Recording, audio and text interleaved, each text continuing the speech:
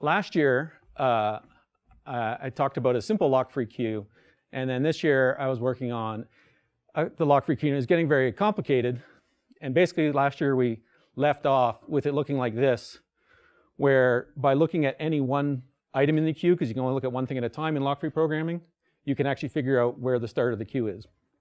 And I'm working on this, and I thought, it's going to get really complicated, and I need to write some rules of lock-free programming, because it's not just show people how it's done, how do you think about it? So the first rule of lock-free programming is, of course, don't talk about lock-free programming. So that's the end of that talk. How much time we got left? 88 minutes. Okay. I thought it was going to be longer, sorry. Questions? I won't actually answer them because I can't talk about lock-free programming. Second rule of lock-free programming. I do have bonus slides. Okay. The second rule of lock-free programming, or programming in general. First rule is still don't talk about lock-free programming. Second rule is use locks. I use that every time. And the third rule is macros are evil. Those are the, okay. So it's still what, 88 minutes? 87 minutes? All right. Okay, I thought that was going to take longer. All right, I got bonus slides. Okay, postmodern C++. An overview.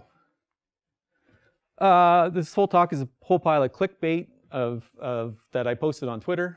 So I'm going to, this one doesn't sound as clickbaity because it might actually be worthwhile. How to concentrate on one section of a program at a time, how to test in isolation. Taking meta-programming to a whole new level. It will shock you. What is postmodern C++? Who knows? But you'll never believe what a postmodern smart pointer looks like. That will be coming. And I will perform mind control on the audience. At least some members of the audience. That is the goal for today. And the other part of this overview, this whole talk is themed over Twitter, because I have posted all the sections of my talk on Twitter already. So expect to see a lot of Twitter. But I also need graphs, because you need graphs in every talk, right? Here's a graph of talks I've done in the past. I do low-level talks, like lock-free programming, and I do typically really high-level talks. And I rarely do talks that are in between. This is like my only talk I did was about thread-safe observer. It was kind of like a middle-of-the-road talk. So this is kind of a high-level talk, okay? Just to warn you. And here's a graph of humor per slide. The scale is different. The other, I'm not trying to get up to a 10 or anything here. But some of this is kind of lighthearted, just to warn you. I wasn't on Twitter. I like to ignore Twitter because it's a crazy place. But people were talking about me on Twitter. Is Jens here? Well, he's, oh, right there. Yeah, you just gave me a shirt a minute ago. So,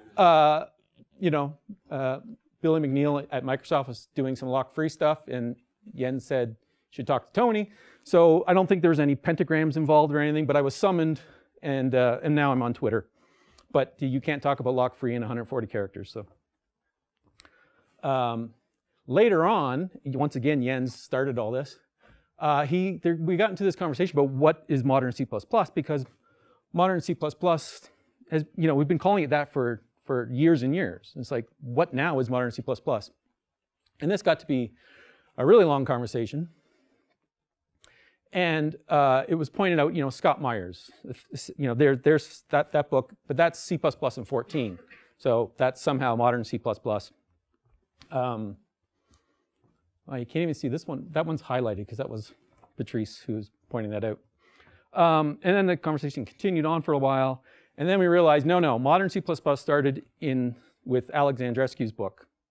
And that book is in 2001. So we've been doing modern C++. It's old, right? It's 2001 technology. 98. What's that? 98. 98 because? Guardian written a paper Oh. about modern C++ and how to use it in 98. Okay, I should, yeah, I fail, all right. So this is the great part about this conference, is someone always corrects you. Bjarne had a paper in 98 talking about modern C++, so that would be nice if I have that as, it's nice that Bjarne is the one who started it, I like that. So at the very end, we're trying to figure out what to call this, and Patrice was like modern, more modern as years go on. And so the obvious answer is postmodern, right? That's what the next thing is. And so I said, you know, Scott Meyers is retiring from C++, my book will be called Postmodern C++, and you're not allowed to use that title. And I'll never get around to writing the book. This is about as far as I'm going to get is a talk. But it's still my book title. I claim it. I claim all, you know, I claim the whole hashtag now. That's my hashtag. You can't use it.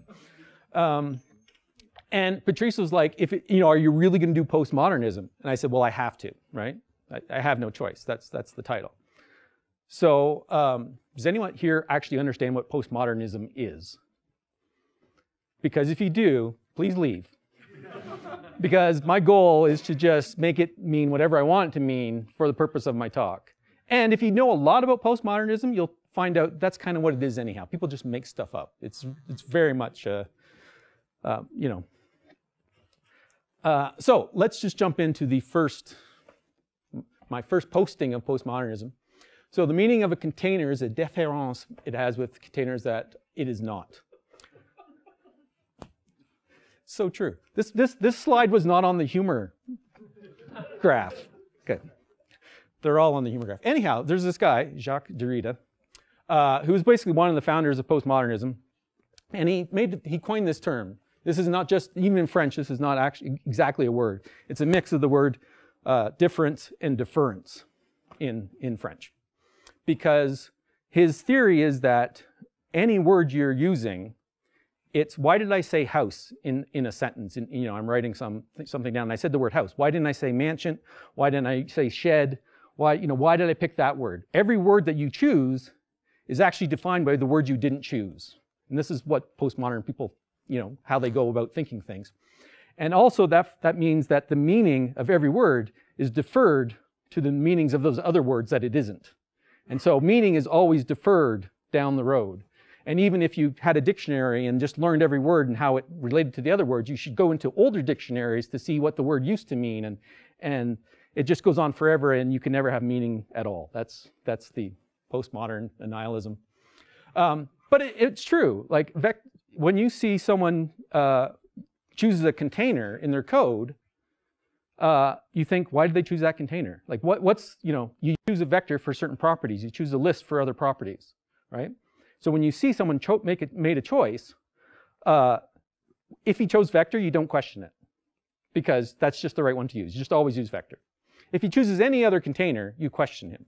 Why did you choose that container? And he might say, I chose this one because I needed my iterators to not get invalidated or, you know, some reason. He has some, but that is how our containers are defined. They're defined by each one has particular properties related to the other containers. So in some sense, postmodernism actually does work, except for vector pool. Just avoid that one. This was yesterday. This was a tweet from yesterday from Jonathan Caves, and it's about the Prime Minister or Taoiseach of Ireland, yeah, who's resigning or something, and you know they said he's been a strong, consistent friend, and you know, he thought, why did they say strong and consistent? Usually you hear stuff like strong and stable. That sounds better. You hear it more often. So that's différence in practice, just in English, right? Like these are the words chosen, but you're thinking of other words that, why didn't they use, you know, is the guy unstable? He couldn't use that word? Like, I don't know if that's what he's trying to imply by his tweet, but it might be. I don't know anything about British politics. So that's kind of an example of différance. Right, so I have a million examples. There's the real life example. I have a class called Connected Image in my code base that after you touch the pixels in it, write some pixels to it, it automatically like notifies and updates and probably goes out a projector somewhere or something like that. And every design decision I made in this class, the guy that I'm working with questioned every one of them. He's like, why are you using standard function instead of a virtual function? I'm like, well, because I want to change it at runtime. He's like, why are you doing it this way instead of doing that? Like, and every pattern I was using was not the usual pattern, but I had a reason for every single one. of course, I didn't write down the reason. I thought, why are you questioning me? That's, you know. But he's right. Like, they were all, I wasn't choosing vector. I was choosing some other thing that wasn't the, I mean, standard function isn't that crazy. That's a pretty normal one. I think he should have been able to guess why I was using standard function. But there was a whole pieces of the class where, yes, you're right to question why I did it this way.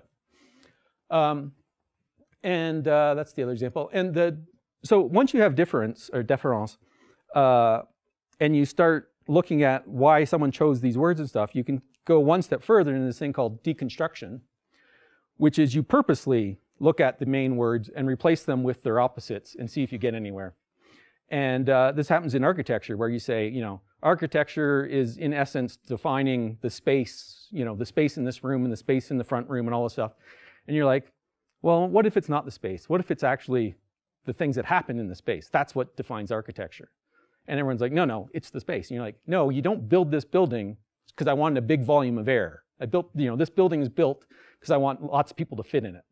So it turns out when you start turning things around in your mind, you get new insights into the thing you're working on. So in architecture, people did this and actually are like, wait a second, I'm now going to change the way I do architecture because I've started inverting some of these thoughts and see where it leads. And sometimes it leads to insanity. So this is another example, right? Like you have unsigned int, you can have unsigned this. It's like, why isn't there unsigned float, right? And either that leads to an insight or it doesn't. But did they already discuss unsigned versus signed at the lightning talks, or is that tonight? So here's my argument. No one is begging for unsigned float. So why are you so tied to unsigned int, right? To me, unsigned int is for twiddling bits, not for making sure it's not negative. Because I haven't seen anyone try to, and probably someone has gone out there and tried to write an unsigned float. You know, maybe, but it's not, no one's clamoring for it, right? Yeah, ooh, yeah, that one more bit too, that's really useful. If you're on your last bit, you're already in trouble.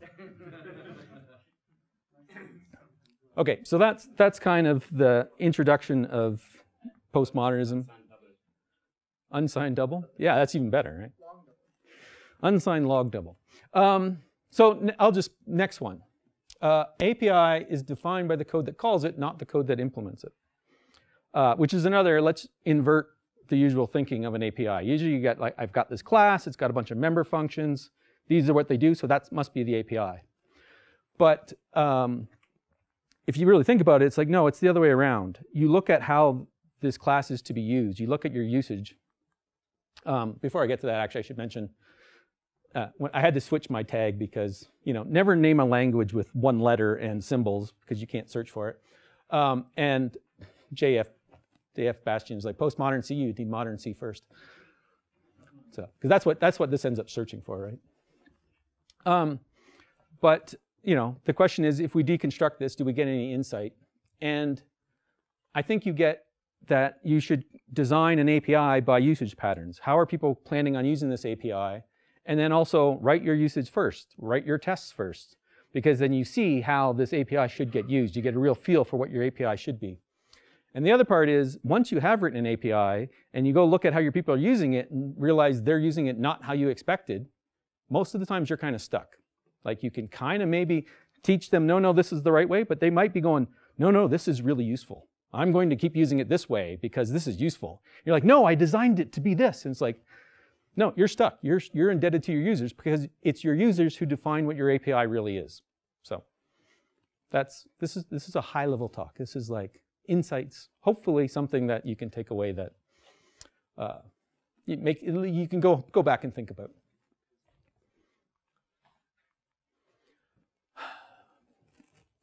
We use the word foo to convey no meaning, but that is the meaning it conveys. If you go read postmodern criticisms and stuff, they like to be ironic.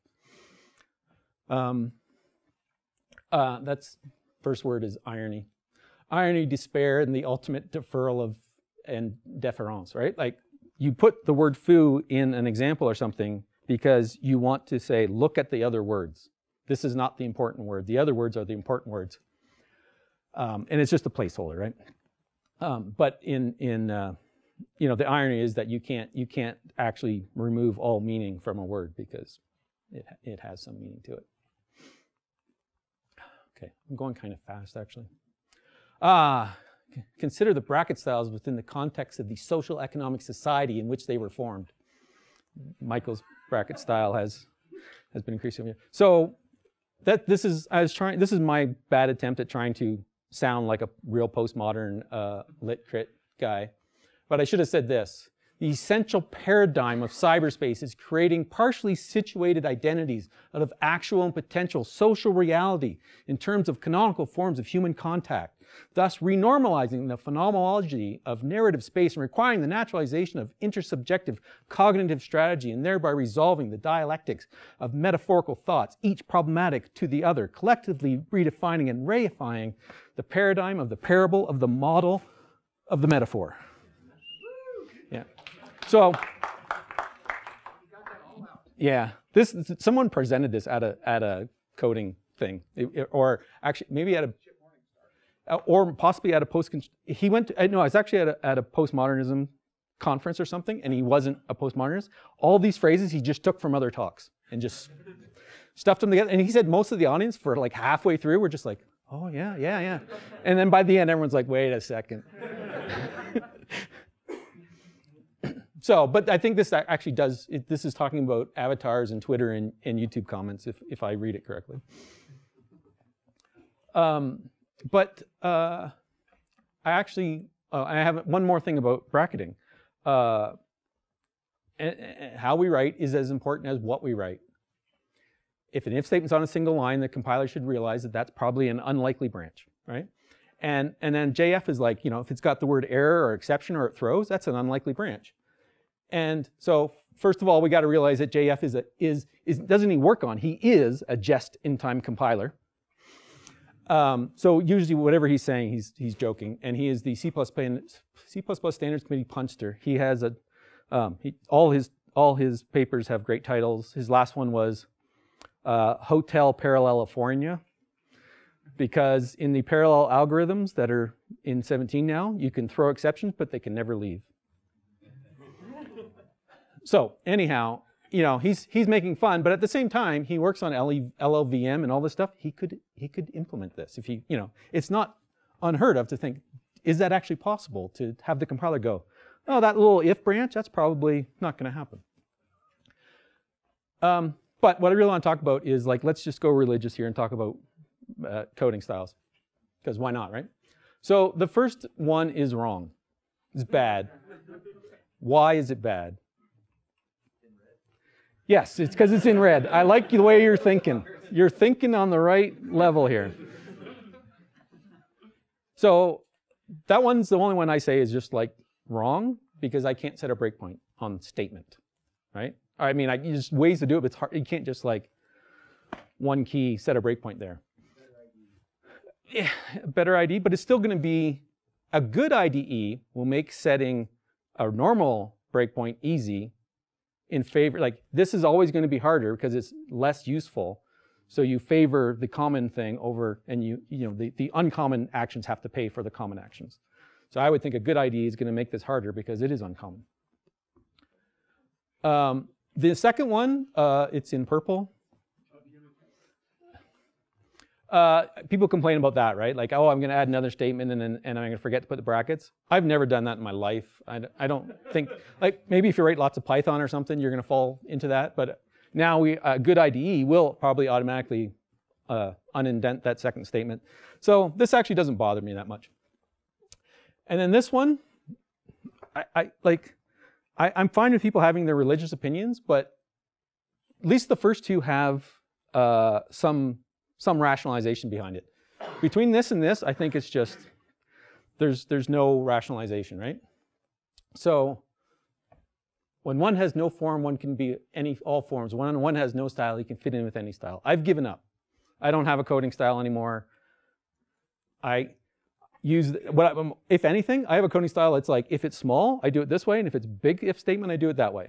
And it's actually more if it's significant and you should be looking at it, I probably put my brackets here. If it's kind of, oh, this is just checking an error and then we're going to get out of here, I do it like that. And semi-regular guy here, attendee, Fabio Fracassi, who's also on the committee, he's the one who, he said he did this. And I was just like, no, you can't do that. You must choose one. And he's like, no, I picked them depending on, what's needed in the code. And I was just like, yeah, okay, that makes complete sense. And it's this, right? We only have so much syntax we can work with. We're kind of fixed as to how we're not writing literature. Yes? Life is too short to manually format your code. Life is too short to manually format your code. I don't like having my code automatically formatted because I lose the ability to communicate with my formatting. Michael? Code should be beautiful. When you look at it, it should be aesthetically pleasing, and an unnamed formatter does not do that. Yes, code should be beautiful. And an unnamed formatter does not do that? Okay. Well, let's go one step further.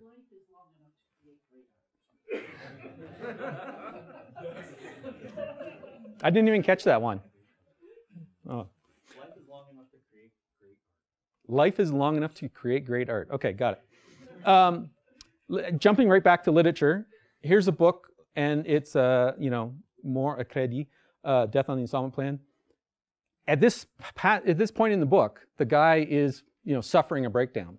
So the text, looking at the text without even reading it, you see that he is suffering a breakdown, right? It's like bringing the context up to a higher level. And then this code here, obviously, people have seen this before? This calculates pi, obviously. And I think it's done such that if you make a bigger circle, it calculates it more accurately. It's magic. So I don't really need my code to be that beautiful. But I do think it's important to be able to communicate with your formatting. Right, I'll be taking metaprogramming to a whole new level. The best part about this is once I decided to do a talk on postmodernism based on my tweets, I started tweeting based on what I wanted to say in the talk. It's kind of...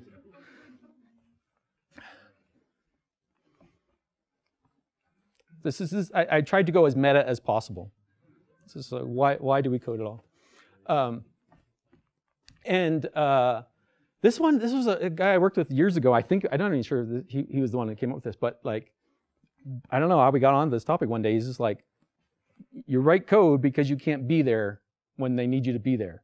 It's like, here's a chunk of my thought pattern, and I'll just put it down in code. So when something happens, this is what I would have done when that happens. Right? And this is a weird one because I think it's kind of interesting and somehow insightful, but I don't know how it applies to anything. So I don't know if it's possible to have something insightful that doesn't apply. I think it's kind of a requirement that I'm waiting to find how this applies to something. But at least makes you think a little bit. I was told to have graphs, part 2. So here's a graph of graphs per slide. Yeah. So this was my graphs earlier, and we're now here. We're quite far along. I'm going really fast. Sorry. It's okay. I have bonus slides.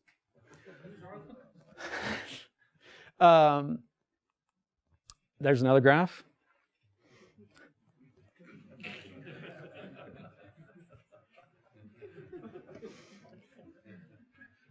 I like this one as well. It's very similar, but just tilt your head.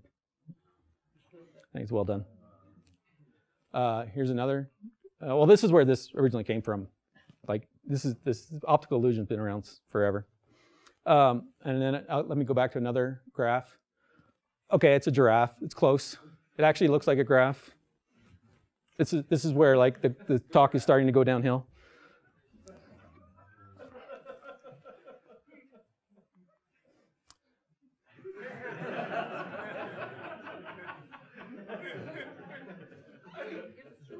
This actually gets a little interesting right here.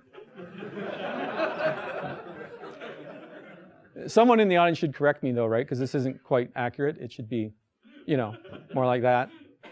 And then, okay. I think you get the idea, right? So.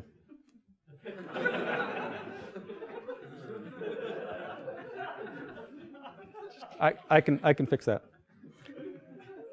Just a second.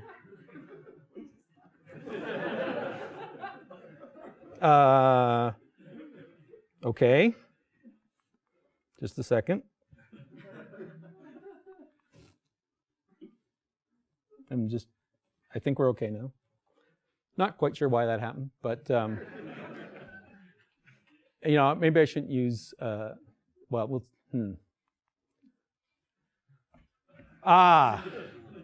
Maybe that had something to do with it.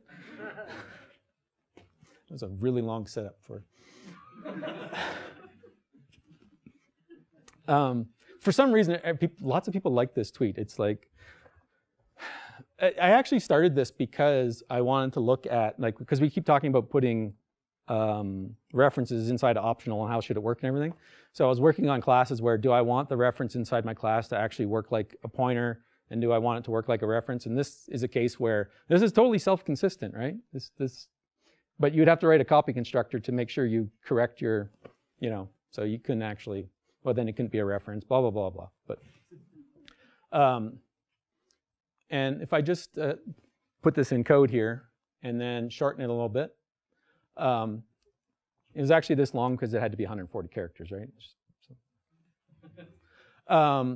And then I realized that it wasn't quite self-referential enough. I should have done this. Which also actually fits in a tweet, so you may see it later. And then you get to do this, right? You derive from it, and then you can just use self as instead of using your this pointer all the time. Right? It's a reference, right? This is, people have asked for this, so here it is, right? So Sebastian Redel's not here this year, but he would have corrected me by now. This doesn't compile. Like I'm kind of disappointed in you all. Someone should have pointed out. You need to actually, you have to either be a friend or make it public and do some casting, and self should have been protected and everything. But that would actually work. And it's a really bad idea, right? I hope you all notice that this is a bad idea. Besides the fact that you would have trouble deriving more classes off of that and keeping the pointer, or like you have to make that a virtual base, or like it would just get really, really, really bad. But it's a bad idea because can you imagine a code base that just started using this and you show up and you're like, what is this self thing? Like, what language are you using, right? And I had a manager at Adobe named Paul Young, and I had another manager at Adobe named Paul Young, two different guys. So one of them we called Pablo. And he said that to me one time when I wrote code like this. You know, we're doing UI code, and I'm constructing some UI widgets, and I'm allocating them, and just, I'm not saving the pointer, right? He's like, what are you doing? Like, you're just leaking all these objects. And I'm like, nope, not leaking them, don't need the pointer. Because they all have parents, and they all get attached to the parent. And even, actually in this case, I didn't even need a parent because they would attach itself to the window handle. So when the window in Windows went away, the class goes away, right? May or may not be a good idea, but I didn't need the pointer. So that's when he said, okay, I understand what you're doing. And I even had comment, but the comment kind of got lost a little higher up or whatever, explaining what was going on. And that's when he just said, we already have enough paradigms, do it the way everyone else is coding.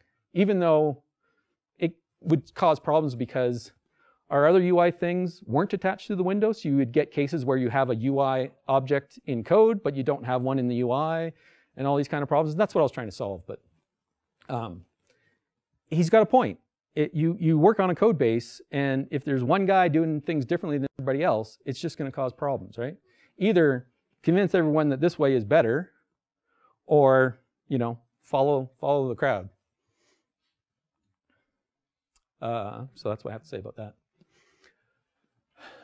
This is from Saturday morning breakfast cereal. So I'll let you read and, you know. And it's funny because I wanted to write I wanted to write a tweet about sorting anyhow. And then this showed up, and I'm like, okay, I've already got my tweet ready. Every list is already sorted from a certain point of view. because postmodernism is all about point of view and everything's relative. And actually, I was thinking like, okay, finding the point of view is hard, but it turns out that's really easy as well. Just compare the addresses of the things you're comparing. I don't know if that's technically, I think the standard library is allowed to make a copy. I'm not sure of the value, so that may or may not work. And it's dumb, so don't do it. Marshall can tell me if that's correct. Can I rely when on some kind of sort or something? Can I rely that the value, the reference passed in, is not a copy of the value, or?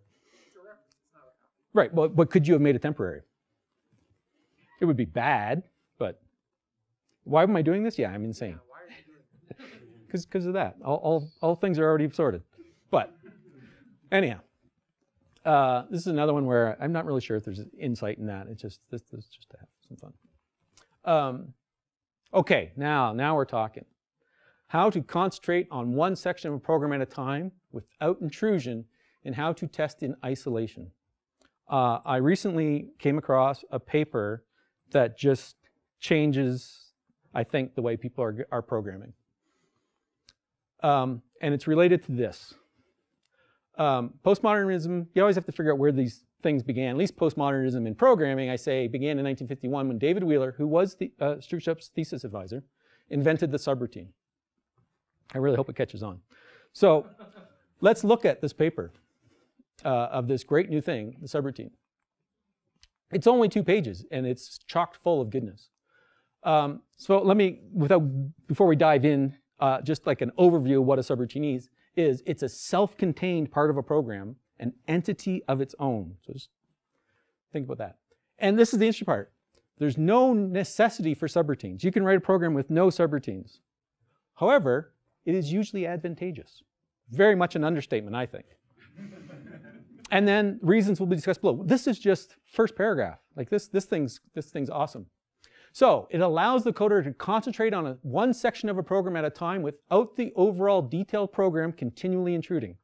Who here has been writing code and you're like, if I change this, I don't know what's going to happen to the rest of my program, right? Come on. So I think this is it. I think this is the key here, this subroutine thing. I think we're on to something.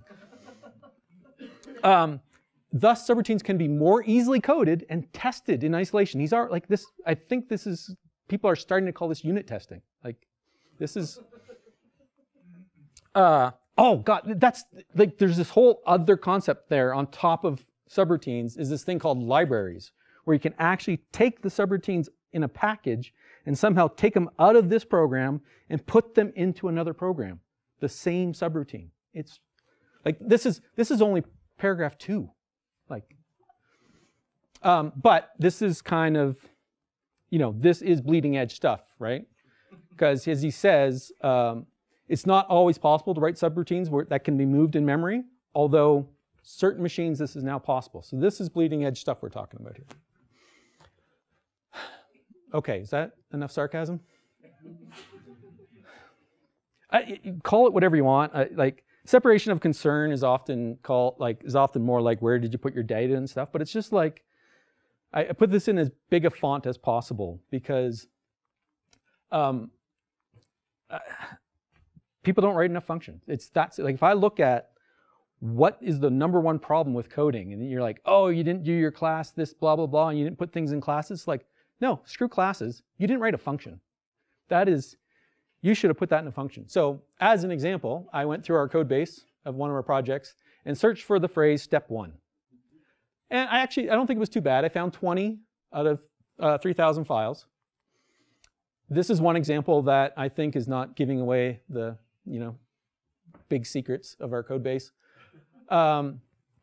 This chunk of code here turns 2D camera points into 3D points. Right? I like the comment, explains what the code's doing and everything. And then later on in the same function, there's a step 2 with a bunch of code, and a step 3 with a bunch of code, and a step 4, which actually doesn't say step 4, it just says what it does. And there's actually like 6 or 7 lines of code down here, which I'm not really sure is part of step 1, because I think step 1 is done here. But it's not step 2, so I don't know what this code in the middle is. Whenever I see someone who writes step 1, I'm like, put that in a function. Just, why you know. So, I'm sure there's an IDE that'll do that for you. yeah, just right click, refactor, Extract function. extract, okay. For our code base, some of those blocks were like just 3 lines of code, just said step 1, 3 lines of code. So, you know, I don't really expect you to move that into a function probably.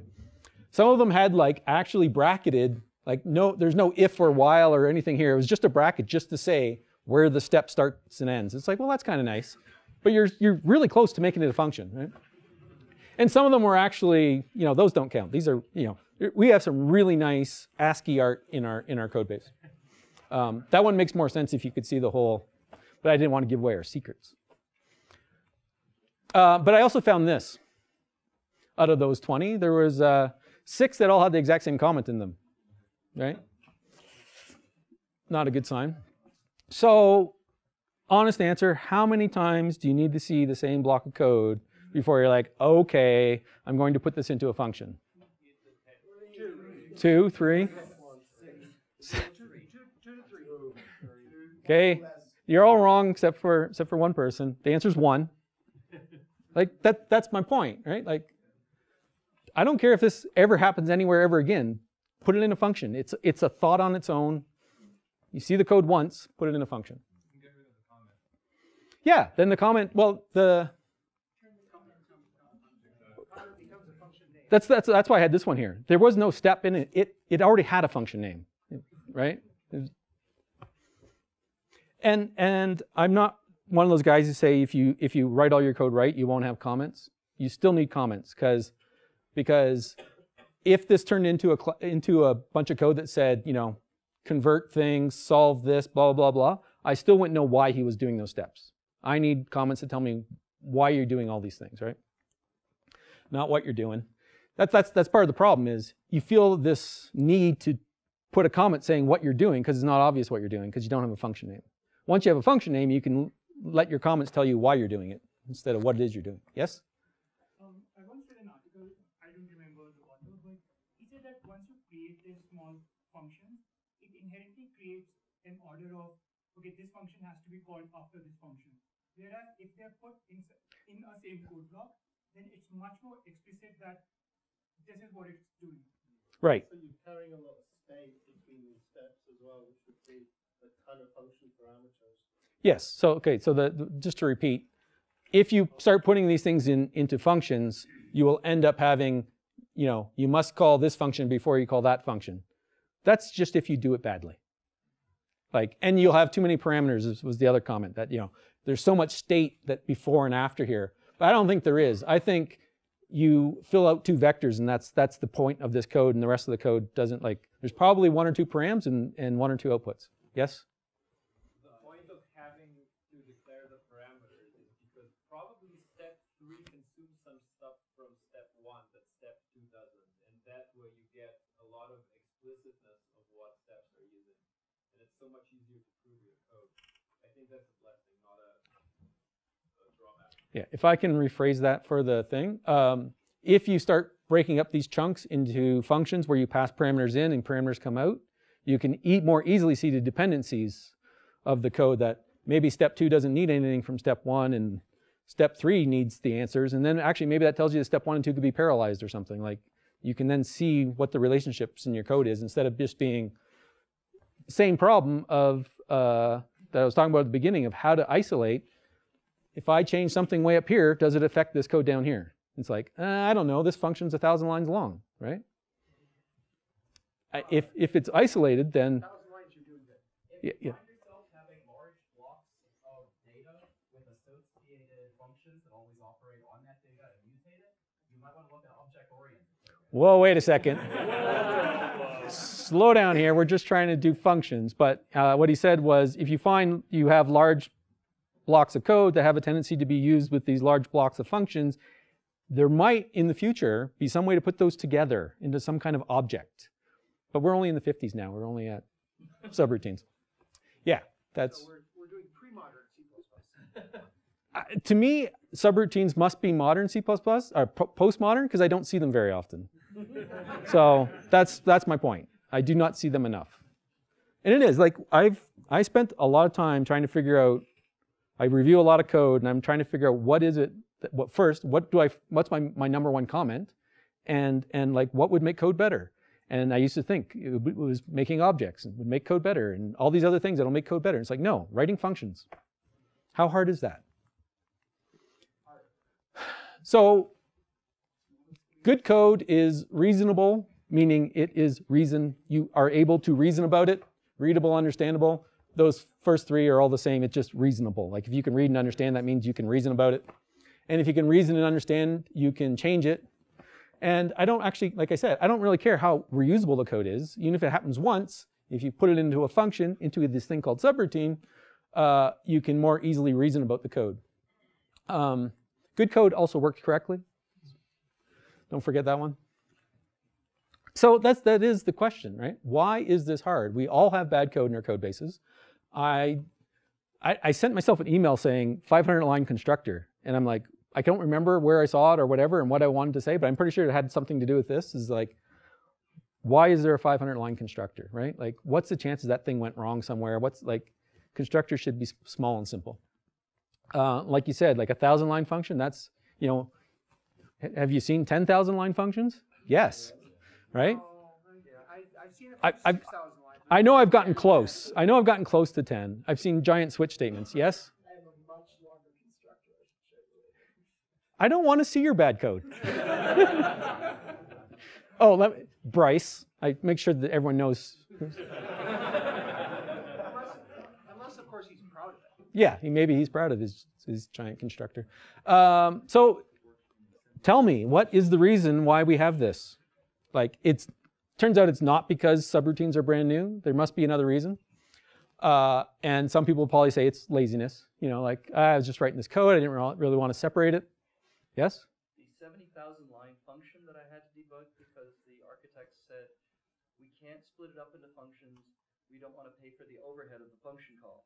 Yes, 70,000 lines. That's, well, you know, you saw at the beginning of the David Wheeler's paper said you don't actually need functions to write a program. So you could just have it all in main, right? So I use macros. None of the overhead.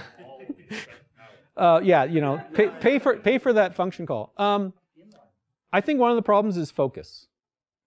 And it's not lack of focus, it's too much focus. You're focused on the problem at hand. You're focused on like getting these bits to do what you want, get the computer to do its job because, damn it, I need this to happen. I need these pixels to go out the door, blah, blah, blah, blah. And it's like, you're not thinking about what your code looks like. Like that's, and you know, we've got pressure to get the code done, make it work, blah, blah, blah. We don't have pressure to make the code pretty. Yes? I wanted to give an alternative. Yes. Why this doesn't happen. One of the challenges that I have in my code with this principle is context. It can be really hard to carry for the reader of the code enough context from where the function is called to where the function is defined. If for whatever reason there's a lot of kind of mental context that you have to carry there in order to understand what is happening. And that then kind of provides pressure to not extract code into functions. And one of the things that I really like about C++ 11 is that increasingly, when I have that situation, I can partially address it by using a lambda, so that I still am structuring the code as a function, but without requiring the reader to make that context switch. I still get to put a name on it, so I typically use like a named variable lambda, right? So it has all of the nice readable properties of a function, but it stays embedded in the context of that one place where it was important. Okay, wait. I'm going to repeat every single word he said exactly. Don't. All the words he didn't say. Yeah, it's the same thing. Yeah, I'll repeat the words he didn't say, and you will understand what he really meant. I will, yeah. So the first word he said was context, and I agree.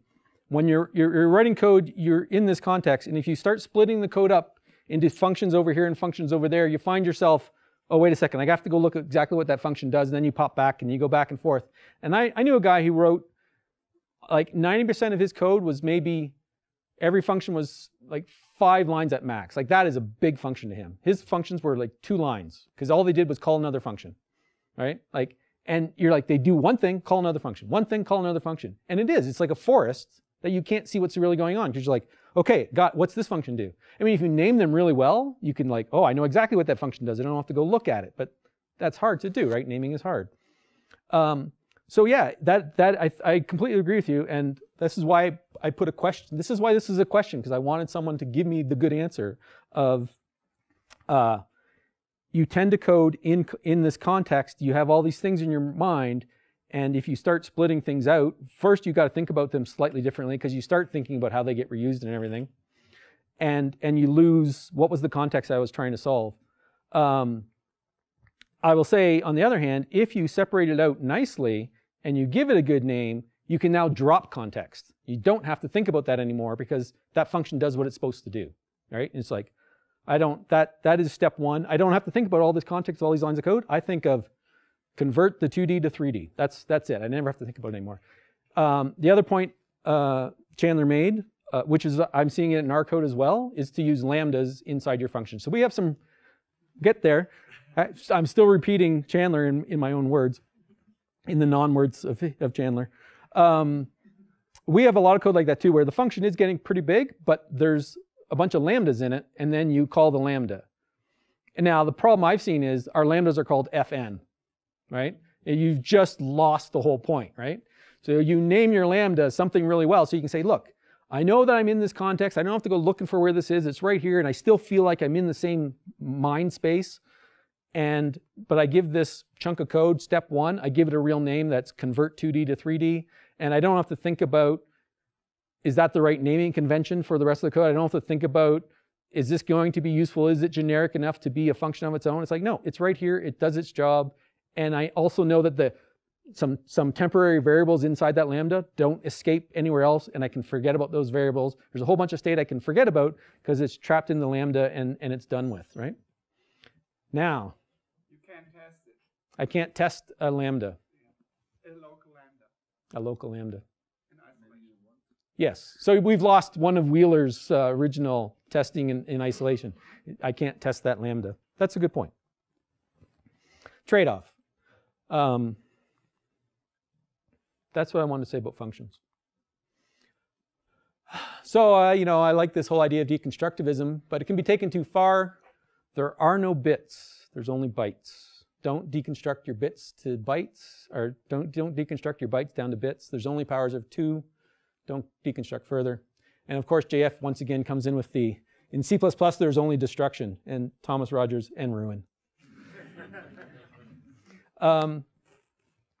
What do I have to say about this?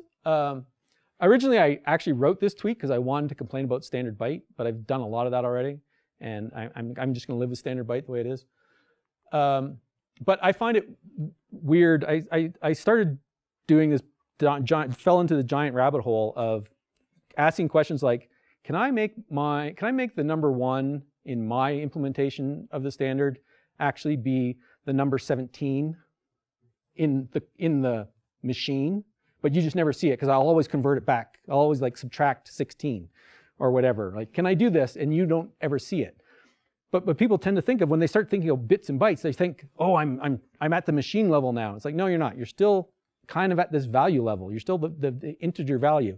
And then you get really confused about the bytes of an int versus an unsigned, and starting to do the machine thing. And so often you should never go there. Just stop going down there. Stay at this value world. And if you go read the standard, the fundamental unit of storage is the byte, and it's composed of a sequence of bits, contiguous bits. We don't define what bits are, but we actually reference. Not only do we reference, other standard things, there's a terminology standard that we reference, so it's probably defined in there. I like this part. The least significant bit is called the lower order bit. The most significant bit is called the higher order bit. We don't define what that means, significant. I think it means the most important bit. But it's okay, because the only other place you'll find the phrase lower order bit and higher order bit is in the appendix, referencing back to here. And then we define things like bitewise operator. The results of bitewise AND is the bitewise function of the operators. Bitwise, sorry, yeah. Yeah, sorry. Bitwise. Bitwise is defined by doing bitwise. That's it. That is the definition. And this is not defined for the sake of operator overloading. This is at the level of integer and stuff. Yes, Chandler? Well, what about bit fields? Bit fields are just bytes that have been... Yes. You know, when I was writing this up, the same thought came to my mind. What about bit fields? I'm just like, screw those, man. Like, yeah. In my mind, this is my implementation of the standard. It is a piece of graph paper, and you write numbers in the cells. Right? I never write bits. I can implement C++ on that graph paper. It's hard, but that's what you have to work with. You have numbers to work with. You don't have bits to work with. I swear, if you start thinking that way, it'll help you somewhere down the road. Another topic. Oh, so some guy was doing a postmodern error handling in Python, blah, blah, blah. And so, of course, Patrice is my biggest fan about this postmodern stuff. He's like asking me, he's please make sure it's recorded and all this stuff. So he sends me stuff when he sees postmodernism. And I read about it, and the guy admits he doesn't understand what postmodern means and stuff. And then like Andrew Pardo, who's like a senior manager at Microsoft, like Visual Studio, that kind of stuff. He's like sending me links to actual postmodernism stuff. I'm like, okay, wait a second. I don't want people who actually know what postmodernism is all about. And there's another guy, Jean-Francois Lyotard, who's one of the founders of postmodernism. And if you go off and read the wiki page, and this is where I've learned all my postmodernism is just off wiki pages. He basically comes to this conclusion that there's no universal answer to error handling. Like everything else in C++, the answer is it depends, which goes back to your comment on you can't test lambdas, right? It's like, well, it's a technique. Should you use it here? Should you use it there? The answer is it depends, right? You can also see my like how to fit things into 140 characters. Every C++ question, answer equals it depends. So it's really running out of letters there. And I do that at work all the time. That's what I'm known for, is someone asks me, like, how should I do this? And what's our guideline for this? And blah, blah, blah. And it's like, and if you work in most other language, I would say, you don't have this problem. Except Perl, yes. Is Perl a language? It's not, you can't read it. Yeah. I thought it was line noise. Like, yeah, that's the weird part. So to me, it depends is the curse of the multi-paradigm language, right? That we work with. If you go work in like Java or something, and someone says, "Oh, how should I do that?" and you're like, "You do it the Java way." Like, there's like, this is it. You use this pattern, off you go. And then like in C++, it's like, "Oh, how should I do this?" I'm like, "Okay, are you worried about memory? Are you worried about speed? Are you worried about, what your code looks like? Like I hate allocators. John has already like cornered me saying we must talk about allocators. He must convince me. He doesn't like that I go around saying I hate allocators. I hate allocators. But I hate them because they make the code look ugly and everything. Like they get in the way of like standard pair takes an allocator in its constructor and all these problems. But go to John's talk, an allocator can be a 10 times speed up. Well, okay, that's a, I love allocators now, right? But I still hate them coding wise, but it's a trade-off. And we are the language that, how many other languages do you spend years of work on allocators, right? You don't, not as the language implementer, but as the coder yourself, right? Most languages, there's all these problems that are covered over, and we choose to be like, no, these considerations are important considerations. I like to have that flexibility that I will give you a different answer for every particular context that you're working in. But that is actually not the error handling tweet that I had in mind. I already had an error handling tweet that I was going to, and it was this one. The postmodern audience is aware of the conventions used by authors, so error handling code needs to understand to who it speaks. So what I mean by this is tropes, right? So if I walk to the middle of the stage and I lower my voice and I put these things on a list in my fingers, then you know I am saying something important. And if I repeat it 3 times, it's something important. It's something important. It is something important. That's a trope, right? So, you know, we all, wherever you're working, the code base you're working in, the code bases you've worked with before, you have these patterns that you use, and the people you're working with have certain, they see code, they think they know what it means based on the pattern you're using and everything. Oh, here's my other trope, in case I didn't want to do my little skit. Wasn't sure about it. Right, Monty Python, right? It's like, I'm going to sing. No singing here. No singing. Right? I might say Monty Python's a postmodern text, because in postmodernism, everything you're critiquing is a text. Doesn't matter if it's a movie or whatever, you say it's a text. So Monty Python is a postmodern text. Because they know what the tropes are, and they know that as an audience, you know what the tropes are. And it's like, I know you know that we know, and so we're going to talk at the, we're going to make fun of the tropes. Or you might not make fun of them, but use them knowingly that the people you're talking to know what the tropes are. So the tropes of error handling are things like exceptions and error codes, logging, termination, a message to the user, things like that. Waiting for someone to mention optional and expected and all those, because you can't go through a talk nowadays without saying monad. Do you see what I did there? I said it just by referring to it in the, you can't say it. It's kind of meta. Because I'm not saying it otherwise, to avoid that word. Because actually in this, what I'm about to do here, to me actually exceptions and error codes and optional and things like that are kind of in the same category. Because what I really want, I think I did have an insight one day about error handling. And when you have disappointment in your C++ code, this is a great paper by Lawrence Krall, and he has the same sort of slightly different. He included long jump, as one of the tropes of return handling. But whenever you start talking about error handling, people will start arguing about what's an error, right? It's like, well, it's not an error because it returned an exception like it said it would. It's like, it completed its contract and all this kind of stuff. So it's like, let's avoid what an error is. Let's just call it disappointment. So if you have a piece of code and you've got some disappointment you see is looming, what do you do, right? I think to answer that question, you have to look at, who do I want to tell about this disappointment? And maybe you want to tell yourself as the guy writing the library. Maybe you're writing this library and you realize, oh, you put in a check that, I'm just going to put this check in for this null that should never happen, because that can't happen now in this stage of the program. But I'm going to assert on it and check it anyhow. And then, of course, it happens. Well, who do you want to tell about that? The code's running somewhere else in the world, but you want to tell you, the guy who wrote the code, right? So that is your audience for that kind of error. But the error might be as a result of, so that might be just like you've screwed up internally. But the error might be a result of the guy calling you, right?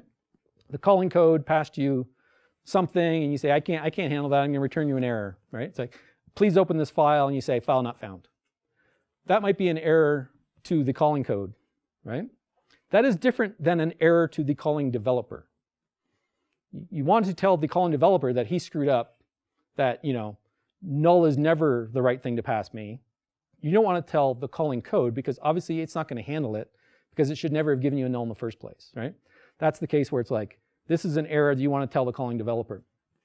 And then you also have the end user. So at some point along the way, you might want to mention to the end user that something's gone bad, right? And my whole point of this is that figure out who it is that you want to tell, and then figure out how you're going to tell them, right? The first couple, like exceptions and error codes, you want to tell the calling code. That's who you're trying to talk to. You're saying, hey, calling code, something went wrong. Here's what went wrong. I know you can deal with that, right? If you want to talk to the calling developer, error codes might not be the best way, because the code can't handle it if you're trying to talk to the developer. So to talk to the developer, maybe you need some logging. Maybe you just want to terminate, let the developer know, Unfortunately, those things don't get back to the developer, possibly, unless he's running in, locally in debug and everything. When I was at BlackBerry, we were writing libraries on the device, and I assume that the guy who's writing an app is running the app himself before he sends it off to the world. So we would log, if he makes a mistake in calling me, I log that to his log file. If I make a mistake in my own code, I log it to a different log file. We had a system log file that was like, ooh, we screwed up, right? But because we were using Qt, Qt has its own logging mechanism. So we would use that, assuming that that's what the developer is looking for. But I wouldn't log my errors through that because sometimes there was things that, because of security and whatever, I have to log it differently. And at the end of the day, you probably want to tell the end user. So even if you use termination, you're telling the end user, right? It's not the best message, but you're telling the end user. So I don't want to actually talk about which one's the best. It's more of realize who it is you're trying to talk to. The other problem, of course, is sometimes you don't know if you want to talk to the calling code or the calling developer because, file not found. You think, oh, that's probably the calling code. Pass me a function name. Probably came from the user or something because he tried to open a file and something like that. And it's like, oh, file not found. And it propagates all the way back up. And the other thing is obviously some of these things you'll talk to more than one person. You talk to the calling code and eventually it talks to the user. But if that file not found was like a hard-coded file name because it's the config file that must be in this program, well, then you probably want to talk to the developer because he screwed up on his hard-coded file name. Problem is sometimes in your code, as being the guy he's calling, you don't know which of these cases it is. So that's the secondary problem. But still, please think about who you're trying to talk to when you try to talk about errors. Okay, that's that. So there was, in the standards committee, there's this new function called standard launder. I'm sure we all know what that does. It's good that you don't know what it does, as it turns out. It's kind of a low-level function. And there was national body comment saying, that is a bad name. I don't know what that function does. And I really wanted to propose, we reply with, standard launder is a perfectly cromulent name. It's probably not a good thing to do to a national body. They might just try to sink the whole standard. Yeah. Well, yeah. A Canadian wouldn't do that. We're so nice. By the way, welcome to Canada. Looking at the snow outside. And the point is, look at the word cromulent, right? Made up word, whatever. But we all kind of know what it means. And it ends up getting meaning. And standard launder is going to be one of those. It's first of all, it's all about pointer aliasing, blah, blah, blah, that you don't, 99% of the time your code doesn't need to ever look at this function. So it's one, good that it's a name that you don't know what it does because you should avoid it. And two, it actually, if you figure out what the function is really doing, it's not a bad name. It applies to the name. And it just becomes, your brain will put the meaning together and it'll be fine, just like cromulent. We know what cromulent means now.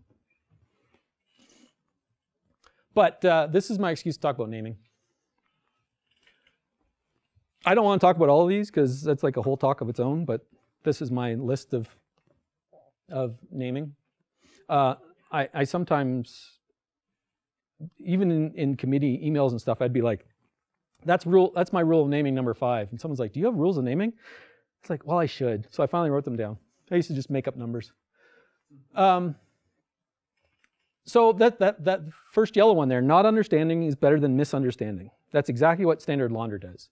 You're not gonna guess wrong as to what that function does, right? You're just gonna not understand. Something like there's a proposal for observer pointer, right? It's a pointer called observer pointer. What's that do? You're just like, oh, I know the observer pattern. I probably know what observer pointer does. It's like, nope, that's not what it does. It has nothing to do with the observer pattern. So it's a name that starts heading you in the wrong direction, right? So possibly that's the wrong name. It actually describes what an observer pointer is fairly well, but because the context of where we're programming, that word already has meaning. You can't have it, right? So sometimes it is better to just co-opt a term. All the terms we have now, like cast, like where did that, it had slightly different meaning, and we're like, it kind of means this, so that's what we're going to use it for. In Boost, there was a while ago, there was a talk about a function that would, it's kind of like a partition sort, but wasn't exactly a partition sort, but it would separate things into groups. Each group wasn't necessarily sorted, but it was stratified, basically. It looked like stratification of and someone said, let's call this function stratify. And it's like, great, no one is using that name, and it also describes what it does. So it's just like, okay, from now on, stratify means this. If, you know, like you can't use it. The guy's taken the name, it's done, right? I don't know if that ended up getting into Boost actually or not, but.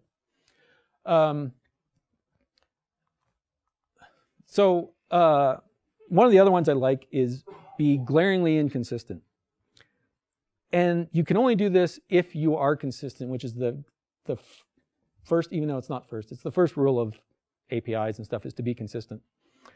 If you look at all our smart pointers and optional and expected and all these things, some of them have reset, some of them have, you know, you can check for empty, some of them has value. There's all these things that are the same, but they all had different names. So a guy named Vicente sat down and said, let's make this consistent, right? And so now optional and any and expected and all of these functions all have the same name, has value, right? And then variant has valueless by exception. And you're like, why isn't it just called has value? And it's like, we purposely want it to be look different because it is different. Because you can go around checking for has value on an optional. That's a fine, normal thing to do. You should probably never be checking for variant valueless by exception, because there's different things. Even though it looks the same on the surface, there's different things going on. So it's purposely inconsistent. And this is like a postmodern way of doing API, right? It's like, here's the nice patterns of things. If we suddenly go against pattern, it should stand out. And you should only go against pattern when you want it to stand out. You can't do that unless you have consistent patterns. And this one I've added in yellow because last time I ever talked about this, I didn't have this as a rule. It's my new rule. Think of standard map. Why is it called map? It's called map because I think the essence of it is, you know, mapping a value. You say key to value. You say, give me from this key, map it to a value. So it's called map. Great. Is the fact that it's also ordered an essential property of standard map? Yes, it is. But it's not called ordered map. It's just called map. And it, you know, you're like, oh, who cares? But this has come up with, like, it becomes, I think it ends up being tied to, let's make all our types default sortable and all this stuff that's going on in the standards committee right now. And it's, you know, because you could imagine someone who wrote map a different way where, like in another language where you just hash all the values, or you just, in a language that everything's on the heap, you could just use the pointer to map values and other ways of doing maps. So in a sense, we shouldn't have called map, we should have called it ordered map to be specific. So when you name something, you got to decide what is essential to this thing and what isn't. And then once you figure out what is essential, you got to decide, does my API actually, you know, follow that? The problem here is to not say, well, I've got 8 essential things in my API, so my names are going to look like this, right? Just be long, just put all these words together. The entertainment provider view controller. No one's ever seen languages that have a tendency for this, right?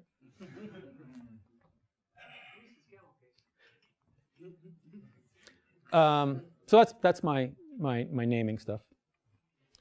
Where am I for timing?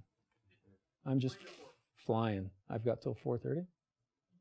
No, I've got 4 o'clock, so I'm not flying. I'm 20 minutes. Where's the? You're right there. I've been looking at it. Okay. Man is the number that's not a number, and void is the type that's not a type. What is the not a concept concept? So I just want you to try to get your brain to figure that out. Of course, JF once again comes in with the win, saying it's the only concept we have. We don't have any concept yet. What was that? Auto. Good guess. Peter Dimov said the same thing. Auto is not a concept, but we have reasons why. So the first thing up there is a templatized Lambda thing, whatever they're called. So you've got auto A, auto B, and then in the concept world, if number is a concept, in the concepts TS, you've got number A and B, right? So very similar, but one's just more general, right? where number is a concept. And we want to think of auto as the most general concept. As it turns out, when you see this line, whatever type number is, A and B must be the same type. Not just the same concept, they're the same type. But A and B at the top, that auto is not the same as the other auto, just like nan. Nans are not equal to nan. So yes, I completely agree with you. Auto is the not a concept concept. So this slide is here, and this whole thing is here so I can complain about, rant on about this. In this concept TS, number, are all three the same type? This number used in the code somewhere, it could be a different type. Because in the concepts TS you can just use, which I'm dying to do. I actually don't like auto, almost always auto thing. When I do like iterator equals vector.begin or something, I don't want to say auto iterator equals vector.begin. I want to say iterator or forward iterator or whatever it is my code following requires. Just like in a template, you want to have a concept to say the code inside this template requires this concept. In a line of code here, the code that follows has requirements on this type. I don't care exactly what the type is, but I do have requirements on it, so I want to specify what my requirements are. If suddenly this becomes, I might be doing adding on this, and if I had put auto here and somehow it became a string, it would still compile and it would add strings, but it's like, no, that's not what I meant by adding, right? I didn't mean concatenation. This one's nice. All the args here don't have to be the same type because it's a var arg thing. This one, and this one are the same type, but these can be a different type. And then if we go back to the normal world without concepts, if we just had an interface class, right? Here's a writable and there's another writable. Obviously, those don't have to be the same, derived type. They just have the same base type. And good old int, guess what? X and Y don't have to have the same value. But the value of a concept is a type, and the value of a type is a value, right? Like concepts are to types as types are to values. So me and Botan wrote a paper on this, and it has come to the committee 2 or 3 times now, and we haven't talked about it yet. Because there's always been a reason, and very valid reasons for, let's talk about that next time. But every time we don't talk about it, we add more reasons. I've got I can just keep adding. Some of these we didn't even know when we first wrote it. And it's like, man, we've got so many reasons for why this is we need to change this, is my opinion. However, there's people I respect who disagree with me. People who, like Andrew Sutton, who is writing concepts. So he probably knows more about concepts than I do. So whenever this topic comes up, I think to myself, what if I'm wrong, right? And there's this great talk on TED Talk by Catherine Schultz on being wrong. She studies being wrong. That's what she does for a living. And you should just watch it, but I will just jump to the crux, what I think is the crux of it. How does it feel to be wrong? Anyone? Like you're right. Have you seen the talk? Yes, it feels just like being right. Because when you're wrong, you don't realize you're wrong. When people think like, oh, I hate it when I'm wrong because it feels bad, blah, blah. It's like, no, that's when you realize you were wrong. While you're wrong, you think you're right. It feels just the same. So I will keep in my mind that I might be wrong about that whole concept thing, even though I've got like a giant list of reasons why I think it's great. And I've put in a small list of reasons from Andrew and other people why they think it should go the other way. Right, yeah, I have to move quickly now. What is a postmodern smart pointer? By now we understand what postmodernism is. We should all understand what is a postmodern smart pointer. A raw pointer used well. A raw pointer used well. I would say close, but you're not following the pattern of modern programming. A raw pointer never used. What's that? An ironic raw. An ironic raw pointer? Very close. The world's dumbest smart pointer. Right? That's the observer. It's currently on the name observer pointer, even though I don't like the name. Which, if you don't know, is a wrapped up smart pointer style pointer that doesn't do anything, doesn't have ownership, but it's to mark in your code base that, hey, look, I don't own this pointer. I think it should be called not my pointer or. There's a whole list of names in this paper. Yeah, but I have more because Yeah. Going back to how to name things, cadged pointer, which you're like, what does cadged mean? But if you look it up, it means to borrow and not give back. And it's like, what? It's like beg, borrow, steal kind of, there's a word for that. Because if it was called borrow pointer, I would expect part of the API to be like, I'm lending and now I'm done. But cadged pointer is like, I'm just going to use this and not tell you. I would also call it ephemeral pointer, because it kind of just, and then we could just call it like FE pointer as a short form, and then maybe effin pointer. Oh, yes, this is my last tweet. Not my last slide, but my last tweet. And this is, to me, this is like beautiful code. This is my beautiful tweet in my mind, right? So if you read this sentence here, and if you were a postmodern literary critic thing, and you were just, you were in the humanities, you would read this first sentence, you'd say, two readers reading the same source, the same text, the same book or whatever, may see different values due to what each has read and wrote previously, right? Depending on your previous experiences, you will get different things out of this story, out of this book, right? But no, we're programmers. So when I say source, I mean source, right? And two readers reading the same source code might get different impressions of that source code. You might think, oh, I know what he's doing here, but you might be wrong, or you might see it one way. I think this was meant to be, I think the code was meant to do that and really meant to do something else. But wait, that's only two levels, two different ways to read this statement. This is how, I said I wouldn't talk about lock-free. This is the C++ memory model, right? Where readers are CPUs. Two CPUs reading the same address may see different values due to what they have read and written previously, based on, the ordering of your instructions and stuff like that. So this is actually a quote about lock-free. But if you remember my first quote, I said you can't talk about lock-free in 140 characters. It gets cut off. So it's like every one of my tweets about postmodern are exactly 140 characters, except for the one about, why do we program at all? Because you have to have one that breaks the rule, right? That's all. So, conclusions.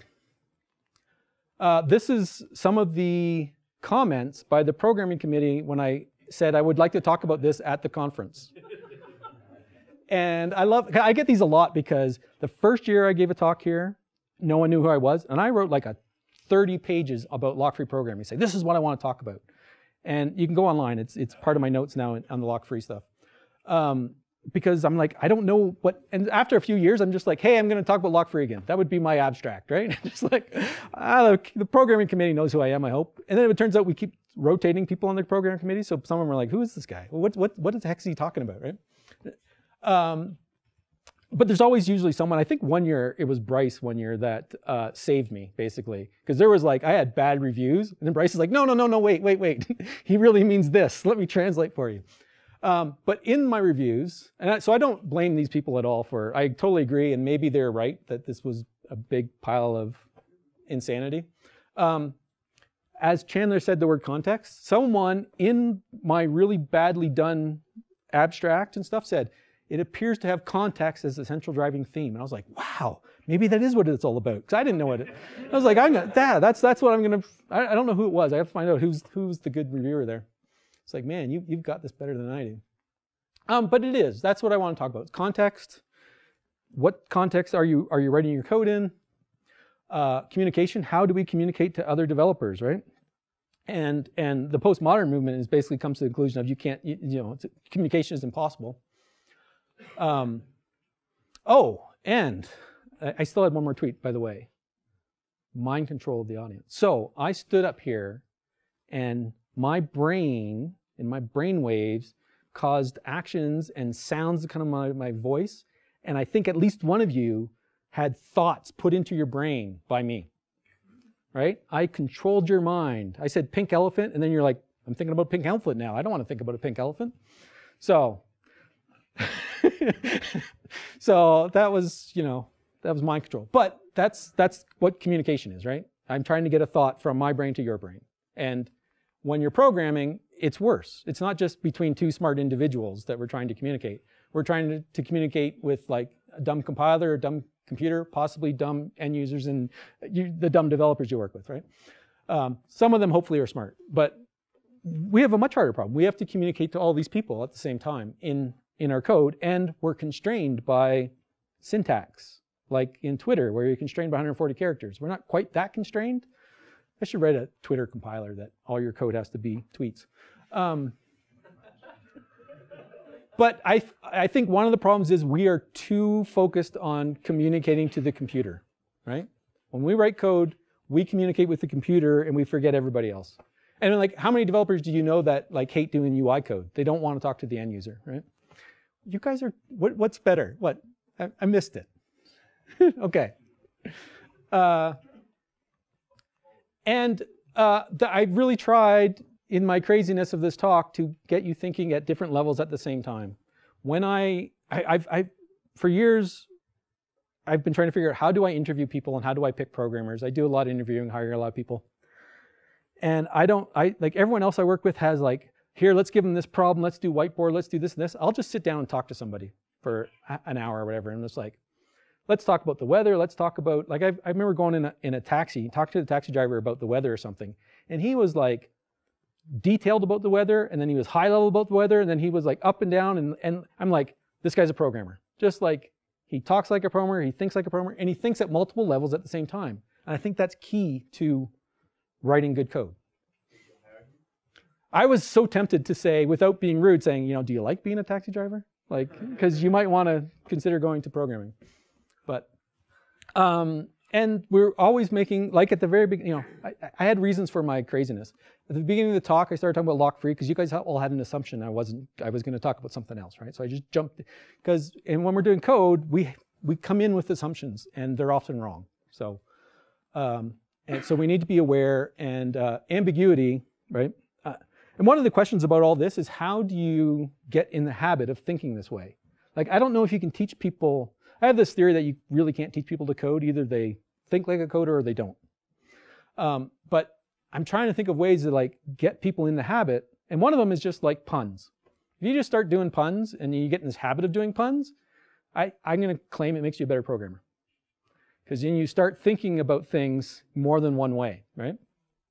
And you might see ambiguities. Because when you write your comments in your code, there's no ambiguities. You know exactly what you're doing. You come back a month later and there's ambiguities, right?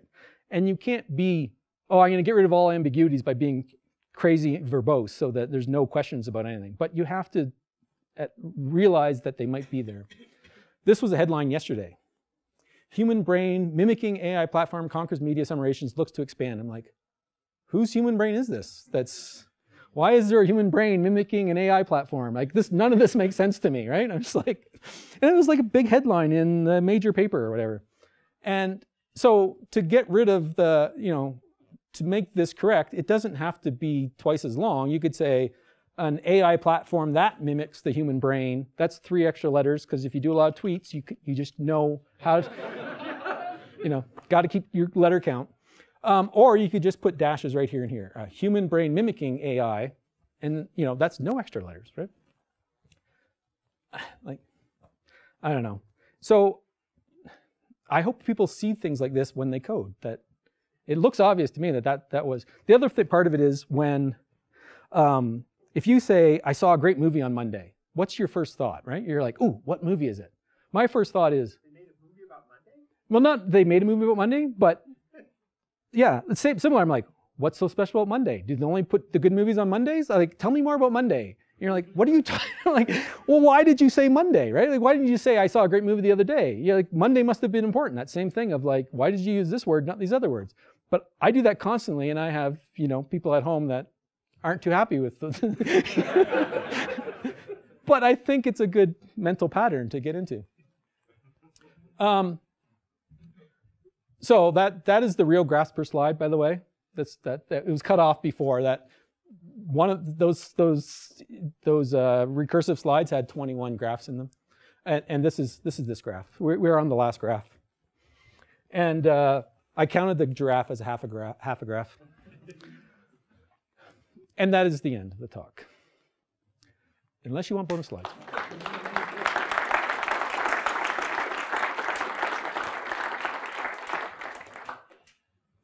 Questions?